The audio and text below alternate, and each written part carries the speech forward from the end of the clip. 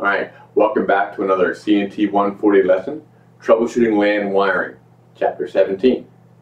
The objective that we'll be covering in this chapter will be common failure modes, copper faults, fiber faults, category and workmanship, and troubleshooting approaches. So, let's get started. Any complex system is subject to periodic failures, and LAN wiring systems are no different. Throughout this book, we've emphasized the installation of a reliable wiring system. We have spent a great deal of time showing the proper components and installation techniques that are required to create a properly functioning, reliable cable plant.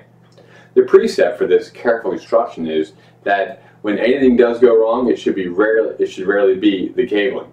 Some might say never rather than rarely, but your LAN wiring is an environment where it cannot totally be protected from those uncaring souls without the proper respect for these little thin wires.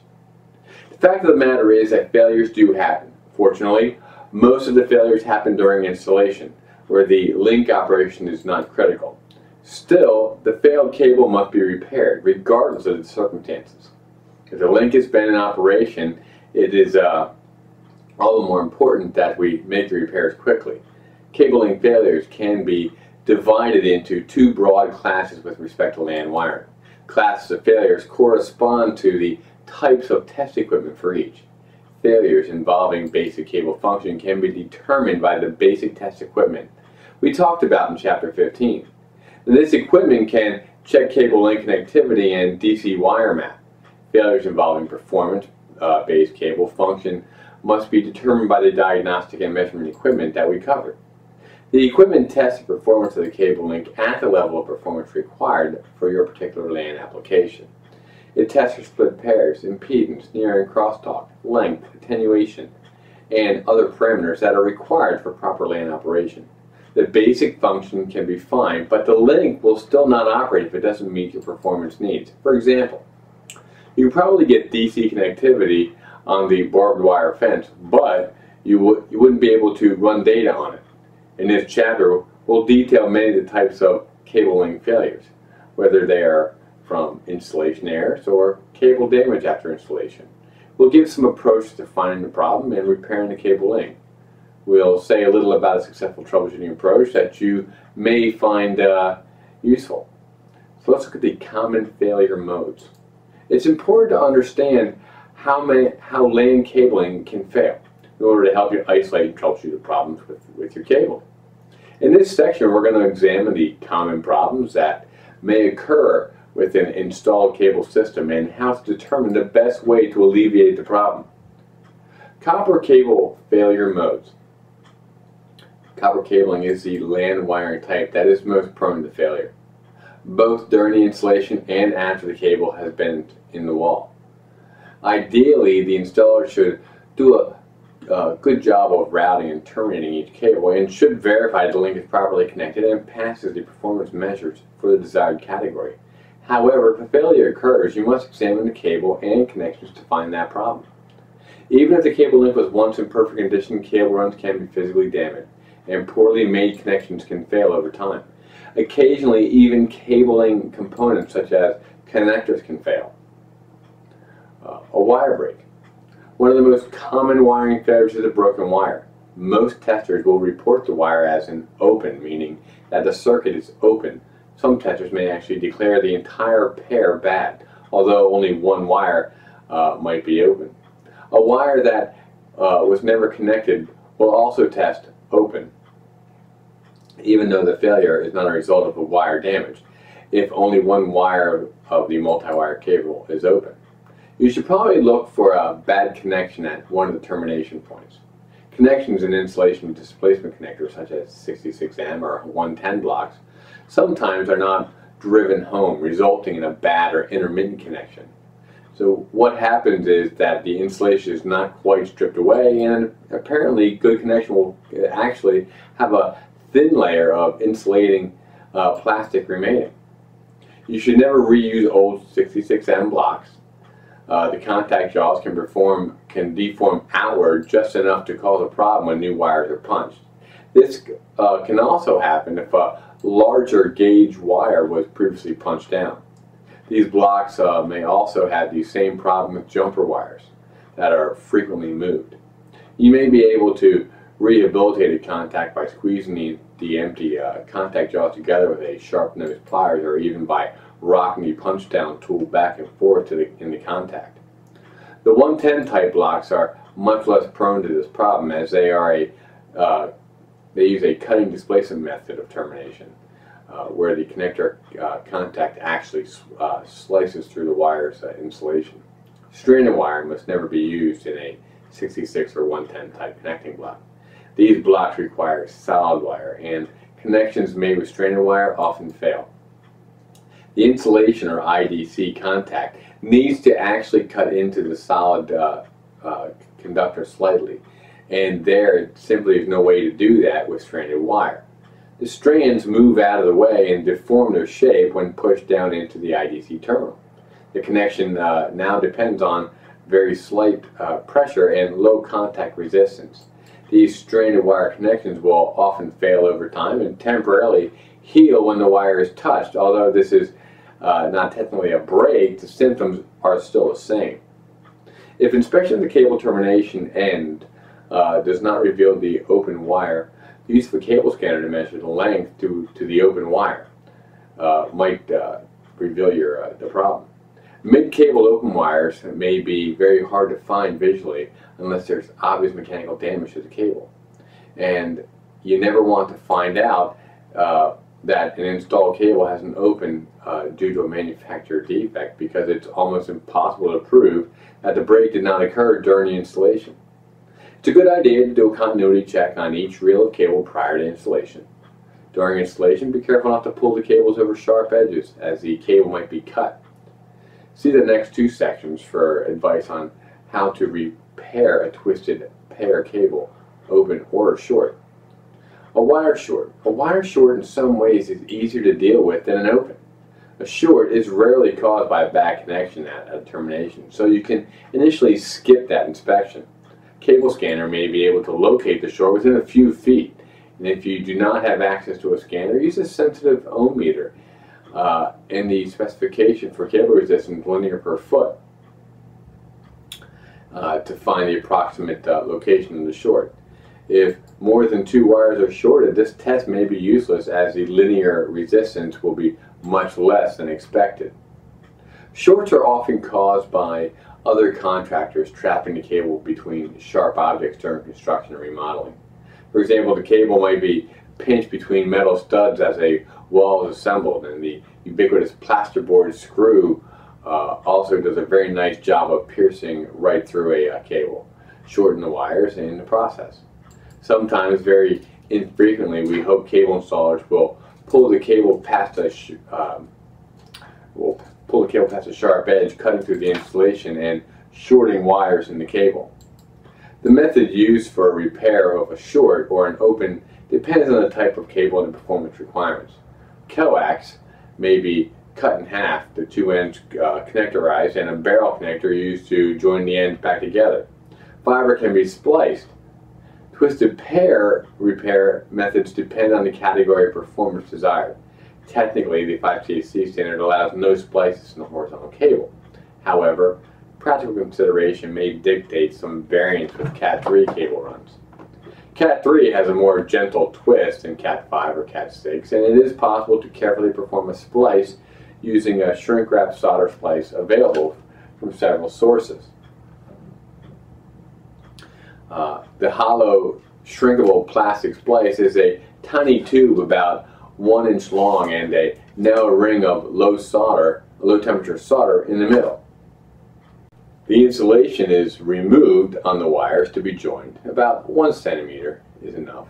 And then the wires to be joined are then placed into the splice from opposite ends, and then the splice heated with a proper heat gun tool to melt the solder and then shrink the plastic.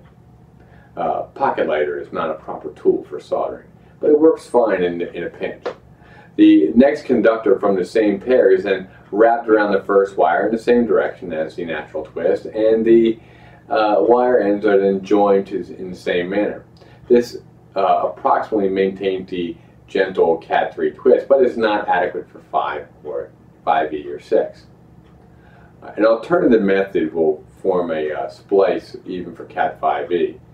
The 5-stage C allows one transition point from round to flat cable in a horizontal cable run.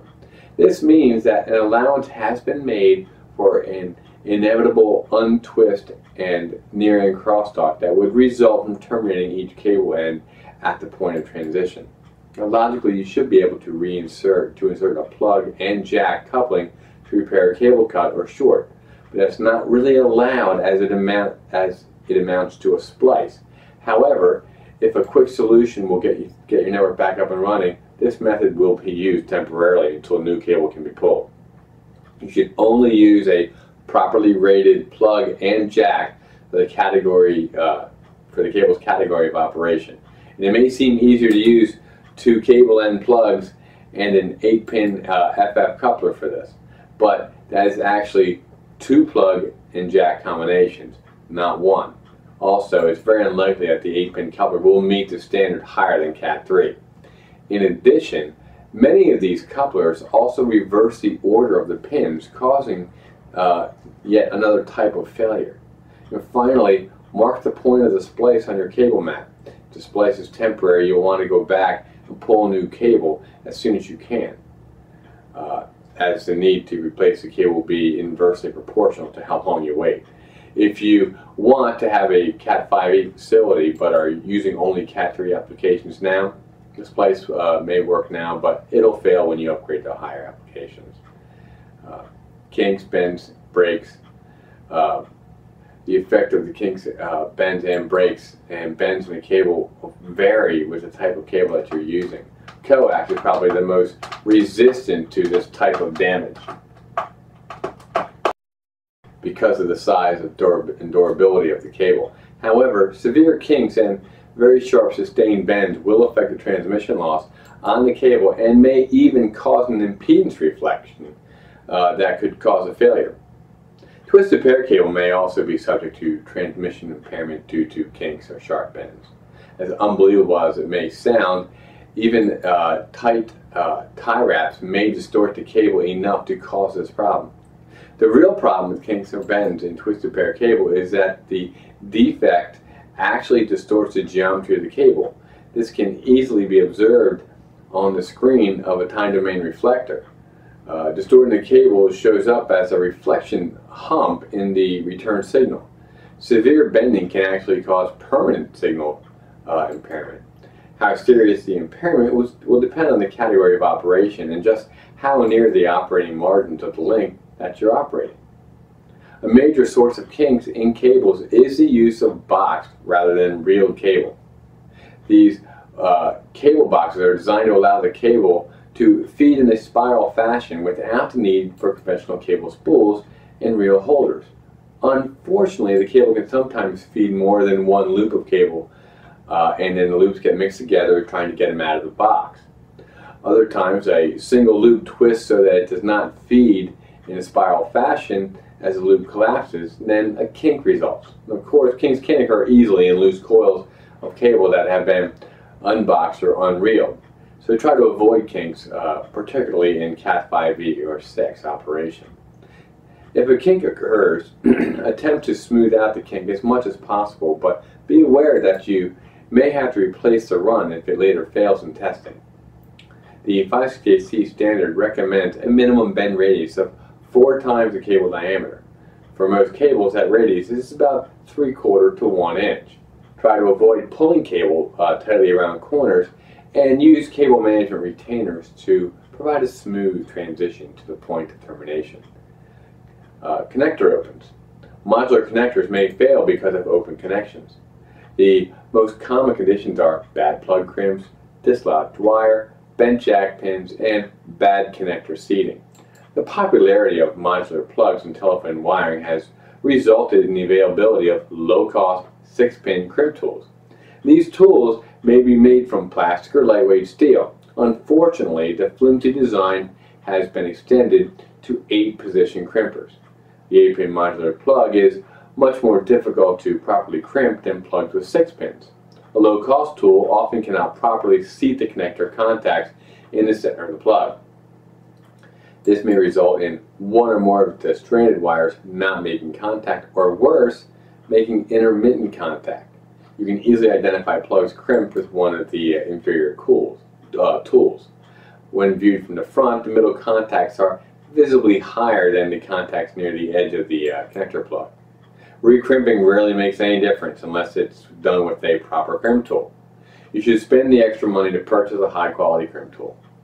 These tools are heavily constructed and will be quite a bit more expensive than the low-cost tools. Some may have interchangeable dies for different sizes of modular connectors. A high-quality crimp tool for 8-pin modular plugs should cost around $100 to $200 depending on additional features. Bad crimps may also allow a wire to be pulled out of the plug contact area. The same type of problem can happen in a cable termination at a workstation outlet, or a patch panel or punch down in the telecommunications room. These connections are not made for very large pulling forces and may fail when overstressed.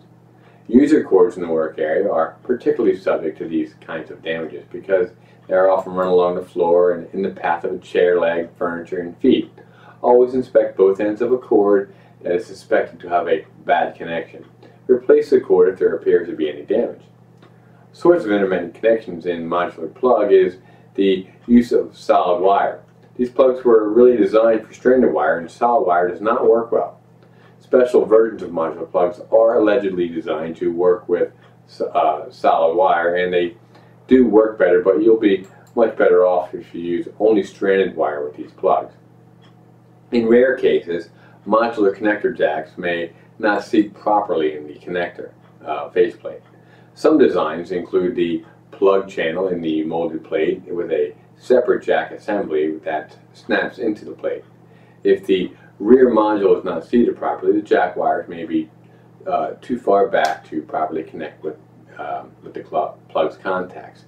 Even though the plug clip seats with a sharp click, in rare cases, modular jack pins may get crossed or bent. Now this will usually test as a shorted wire from the far end and as an open connection from the near end. The design of these jacks places the pins, which are really bent wire pins, in narrow plastic slots so that they can move as the plug is inserted. At the top of the tracks, most jacks have an open area where the pins could slide from side to side in the wire pin when the wire pin is pushed upward too far.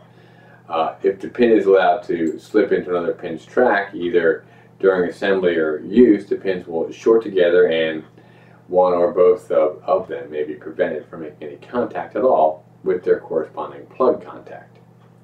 If you suspect this problem, visually inspect the plate and replace the jack if it is damaged. The defect tends to permanently bend the wire pin and you may have continuing problems, so it's just a good idea to glance at the pins in each jack insert before you terminate the station cables. This only takes about a second and will save you hours of frustration later on. Modular jacks should be mounted so that the pins are on the top side of the jack opening. The theory is that this keeps dust and dirt from contaminating the pins. Jacks are also available with dust covers, which should be left in place until the jack is used and replaced when a plug is removed. A punch-down blocker, patch panel punch-down block, is a special type of connector. Some older style 66M punch-down blocks require the use of a metal clip to connect between the contacts in different columns. The standard 66M block has 4 columns of contacts across a punch-down position. Generally, the contacts are internally wired as pairs, so that column 1 and column 2 contacts are connected in common, as are 3 and 4. However, some connectorized designs make all 4 columns independent so that a clip must be placed across the contacts in adjacent columns to complete the circuit. A missing clip will cause a problem with the circuit. An additional problem with punch blocks of any type concerns the use of stranded wire. These side displacement or insulation cutting terminals are designed for solid wire only. Do not use stranded wire with these blocks. The wire may not make good contact because the contacts press in from the side instead of clamping the wire or piercing into the strands.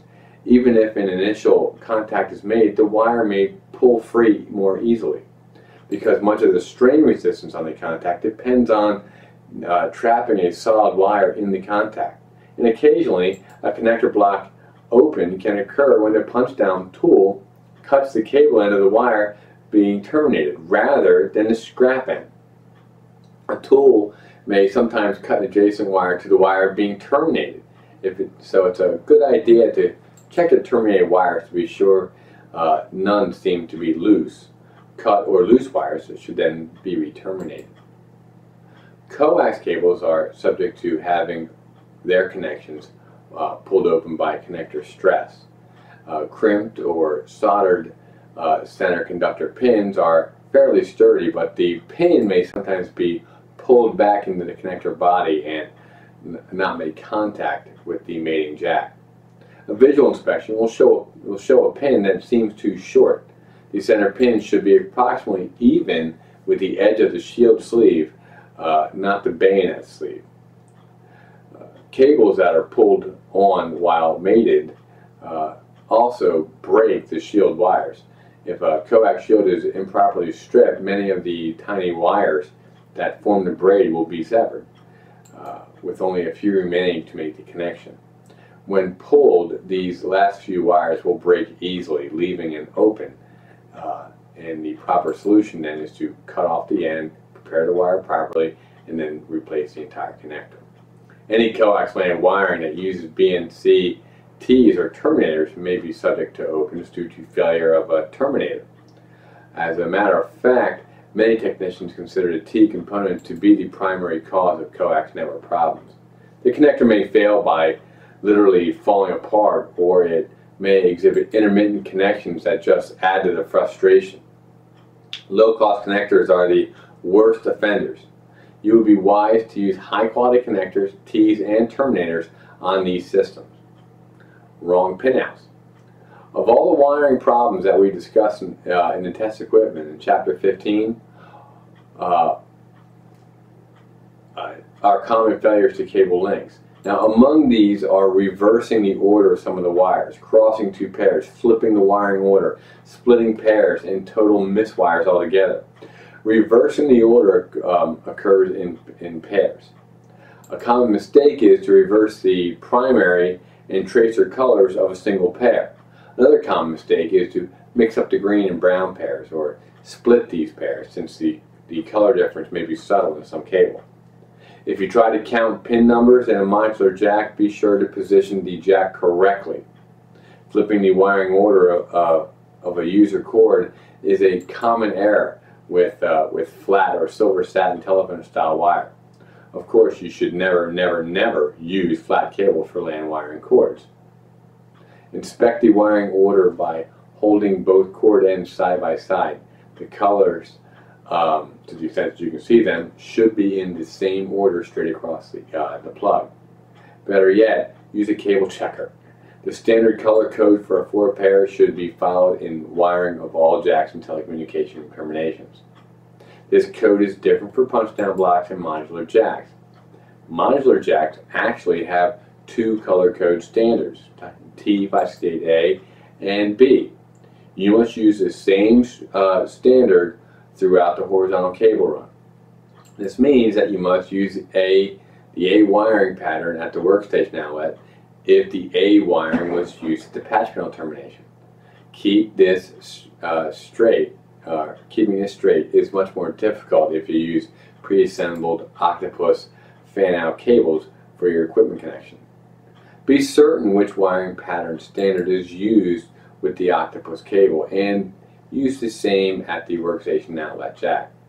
Using different wiring patterns results in reverse pairs, indication on the testers. You can go back to Chapter 2 of the book for more details on these color codes and wiring patterns, or Part 2 of the book. There are nearly as many ways to connect station wires to a modular jack as there are modular jack manufacturers. The most confusing jack wiring problems stem from the fact that the pairs are not connected to the pins of the modular jack in the same order as they're punched down in a telecommunications room. For example, in the telecommunications room, the cable is terminated on a 66M or 110 block in the order 1, 2, 3, and 4. Now that means that blue-white, which is pair 1, gets punched down first on the first 2 pins of the cable position. Orange-white, pair 2 in the next positions, and so on. At the modular jack, however, pair 1 is terminated such that it connects to pins 4 and 5. The orange and white or the green-white pair is then terminated on pins 1 and 2, depending on whether you're using A or B. Now the terminations on the jack module are numbered the same as the pin order. You have to be sure to place the wires into the correct slots before you terminate them. This will be very different from the one in the punch-down block. Fortunately, many jack modules have color-coded wire slots, so you can ignore the confusing position numbers. If you choose to split your station cables into 2 jacks, the 2 pair per jack, you'll have an extra fun figuring out what color code to use at each jack. If you must do this, one approach is to call each pair in a 2-pair set, pair A or pair B. Plan which pins in the modular jack should respond to each pair and then draw a connection diagram, skipping the unused wire positions on the jack. This avoids the obvious difficulty that you'd have trying to place pair 1 and pair 2, 3 in the wrong positions. Of course, all the color codes on the jack will be completely wrong, but you want to do this anyway, so it's your own problem now. Okay, for a better approach, and one that is allowed by the HACC, is to wire up the jack with a normal A or B pattern, and then use an adapter cable external to the outlet jack.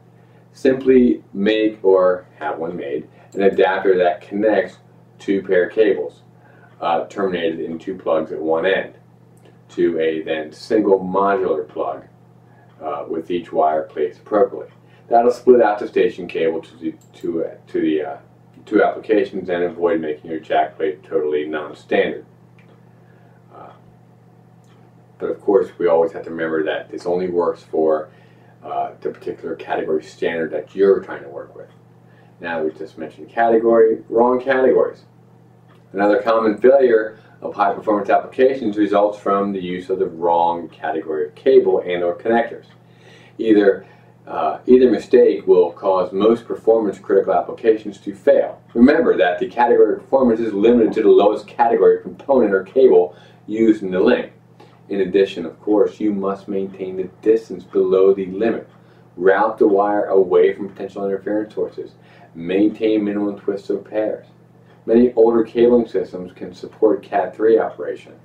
Cable that is 4-pair and has a minimum of 2 to 3 twists per foot should operate, although not necessarily at the distance limit.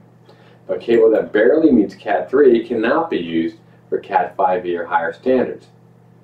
Multi-pair cables of 25 or more pairs should be limited to 6 circuits or 12 pair to minimize the effects of crosstalk that occurs on such cables. Analog telephone circuits can usually be accommodated on pairs in the same cable as their frequency of operation is much lower than land frequencies. However, you must use caution when placing digital telephone signals, including ISDN, in the same cable jacket as LAN data, as the two may very well interfere with each other. Many modern phone systems are digital systems and fall into this area of caution. The best rule is to use only one application per cable, even with analog systems. A later upgrade of your phone equipment might inadvertently shut down your LAN. Excessive untwisting. The amount of untwisted cable that is allowable when operating a Cat3 is so great that it's easy to view the Cat5e and Cat6 requirements. To view these with skepticism. After all, how could you go from a generous allowance of 2 or more inches of loosely twisted wire to a ridiculous requirement of less than 1/2 of an inch?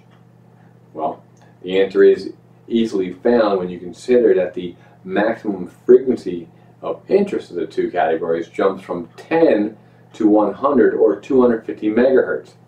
Obviously, Cat5e and 6 requirements are much more stringent because they have to be to assure cabling performance at a higher level.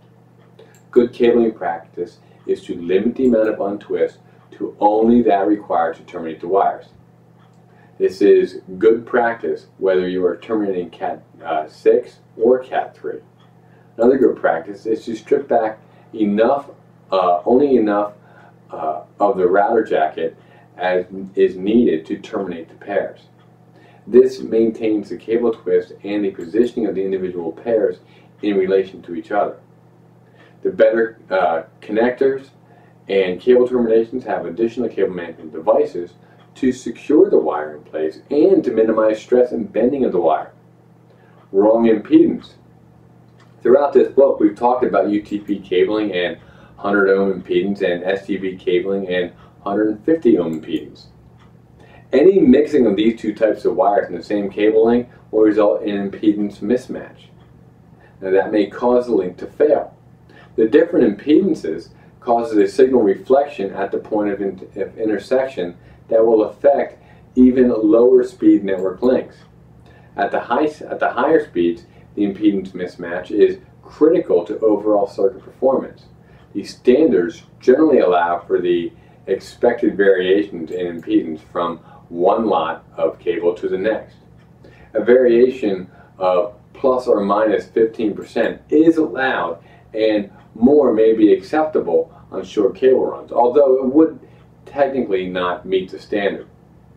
The real problem is that network equipment is designed to expect a cable impedance of 100 or 150 ohms.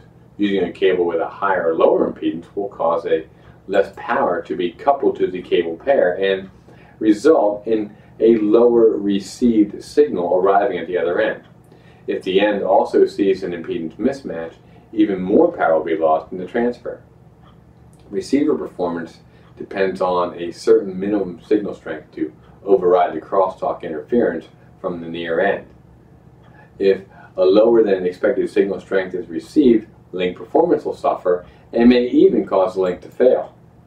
One final note of caution. Other twisted pair cables exist with different impedances than are in the standard. For example, in some parts of the world, 120 ohm twisted pair is widely available. This cable should not be mixed with 100 ohm cable in LAN wiring applications. Be sure your cable is the proper impedance for standard LAN installations. Fiber optic cable failure modes. Fiber optic cabling always takes a back seat to copper cabling when people are considering field failures. At one time, this was logical because only two simple types of cabling were available, and there were only a small number of potential fiber optic connectors, of which one, the ST, was clearly dominant. Nowadays, nothing can be farther from the truth. Modern fiber optic cabling systems are nearly as complex as their copper counterparts, as long as pair reversals and cross pairs are discounted. Fiber optic installation errors. At the initial installation phase, fiber optic cables are terminated into fiber optic patch panels in the telecommunications room.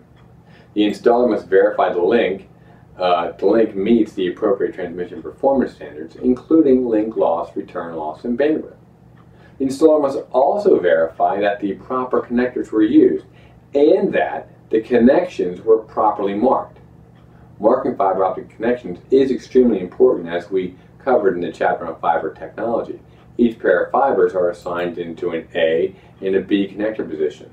The reason is to ensure that the transmit and receive polarities can be maintained when equipment cables are plugged in.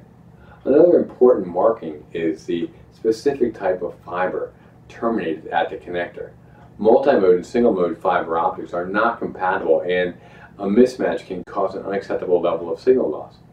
There are two popular core diameters for multi-mode fiber, and a similar signal loss will occur if you don't know which type of jumper cable to use for the equipment connection. In addition, newer types of multi-mode fiber may be laser optimized, and this needs to be properly marked.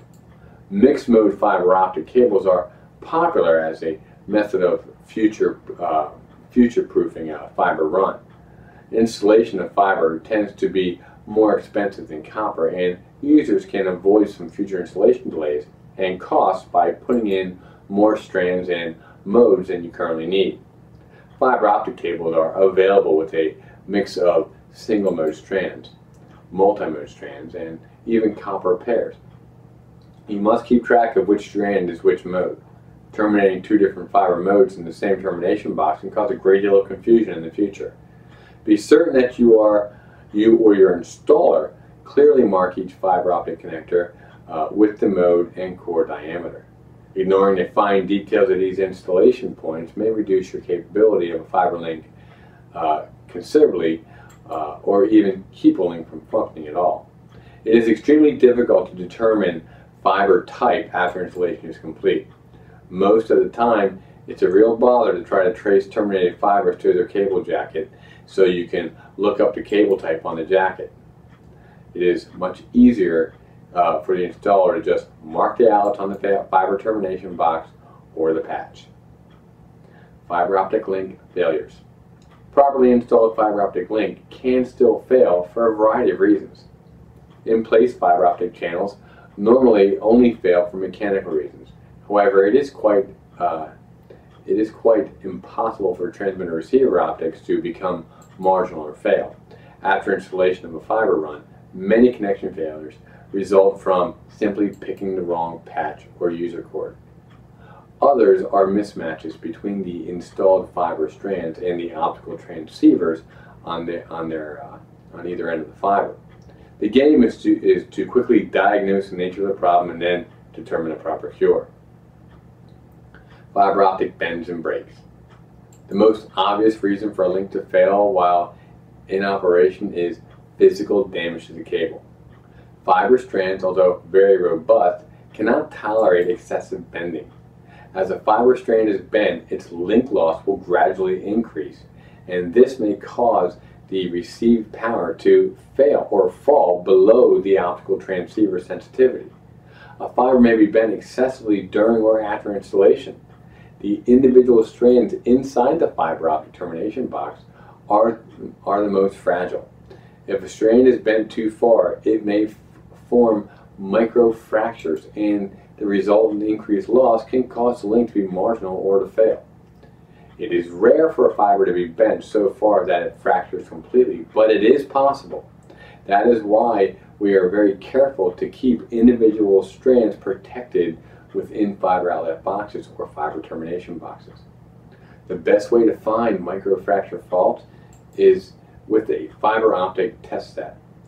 If your installation has good records, you should have the link loss measurement of all your fiber strands. An increased loss reading indicates either a connector failure or fiber fracture. By testing a strand with a time domain reflector, you will be able to determine exactly where the severe bend or break has occurred. If you have the same failure at about the same place in multiple strands, you may be sure that there is a mechanical problem with the cable at that point. It is also possible to simply cut through a fiber optic cable. Cable cuts usually occur during construction or remodeling. However, cuts can also happen when other unrelated systems are being maintained. In any event, you can use the TDR method to optically measure where the cut has occurred and then physically locate the problem. Fiber optic cables may be fusion spliced if there is a sufficient slack in the cable. In other cases, a jumper splice can be used. For most applications, a fusion splice will function almost at the same level as the original strand. But be careful, as new rules recognize the additional loss and misalignment that can occur with fusion splices. Let's look at fiber optic modes and core mismatches. After the initial installation, the most common problem with fiber optic cable is that mismatching user and patch cords with the installed fiber optic cable strands. Remember that fiber optic comes in three main types: 50/125 UM multi-mode, 62.5/125 UM multi-mode, and 10 UM single-mode fiber. In addition, some multi-mode fiber is laser optimized, so it can handle gigabit and 10 gigabit Ethernet. The most serious problems are mode mismatches. If a multi-mode transmitter and receiver are inadvertently patched into a single-mode horizontal or backbone cable, the losses can be excessive. The optical power that should have been spread over 50 or 60 micron core is faced with a tiny 10 micron core. In addition, only one mode of light from the transmitter source will propagate down a single mode fiber. The result is generally no usable connection, even though the user cords, sometimes called fiber jumpers, look just fine. For multi-mode mismatches, the problem is less serious, but trying to couple a 62.5 micron fibers or optics into a 50 micron fiber creates a significant signal loss, almost 40% of signal cross section. Now, fortunately, going the other way is not as bad. So you may see a situation where one side of the link seems okay, but the other side fails. Now, this is simply explained by the fact that a 50 micron launch will illuminate a 62.5 micron fiber or receiver fairly well. So one direction will work, and the other does not. The transmit link is fine, but the receive link fails, or vice versa, depending on which end of the link has the mismatched jumper or transceiver. So troubleshooting the problems. Well, troubleshooting involves active problem solving in an operating environment. To those of us who do troubleshooting on a daily basis, the process may seem obvious. However, to one learning about complex system operation, or to one who has to supervise the operations, it may be useful to cover some of the important troubleshooting concepts. If you had to reduce troubleshooting methodology to just 4 phrases, they would surely be as follows. Observe the problem, logically divide the component parts, test each portion of the whole, and make no assumptions. The first 3 items are logical, sequential steps. The last, make no assumptions, really should be included at every step. Let's examine each step one at a time. First, you should observe the problem. Many times the problem you'll be asked to troubleshoot will involve more than just cable and wiring. To distinguish the problem from normal operation, you should be familiar with the normal operation. If not, you should at least get a description of normal operation that is as detailed as possible. In many cases, the best source of the description is an equipment manual or an expert source. The user may be of little help. Here's an example. You're told by a user that the link to the server is down, but the user's computer is working fine in all other respects. You walk to the equipment room, find the link's hub connection from your excellent documentation, and observe that the hub card status lights are all off. If you are familiar with the hub's operation, then you know that at least one light should always be on, even with the patch cable removed.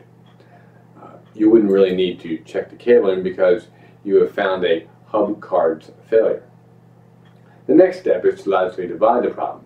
Let's say that we found the hub card lights normal, except for the one indicating a bad link to our problem workstation. Now we divide the problem logically. A workstation computer connects to the wall outlet, horizontal cable runs to the telecommunications room, the terminated cable is cross-connected to a patch panel, and a patch cord runs to the hub equipment. The hub and computer both look fine, so let's look at the channel. Disconnect the user cord to workstation and the patch cord at the hub. Then test the cable for shorts and opens. The cable link was working before the failure, so we don't have to be too concerned about other miswires. Now, of course, if the application is a Cat5e 100 meg one, then we want to be able to use the cable scanner for Cat5e test, since cable operation at the higher frequencies would be impaired without affecting DC continuity. If the cable checks good, the physical connection is no longer suspect. Next, you look at the computer setup, interface card, server setup, and all the other network items that could cause a logical connection to fail. Another way to logically divide the problem is through substitution of known good components.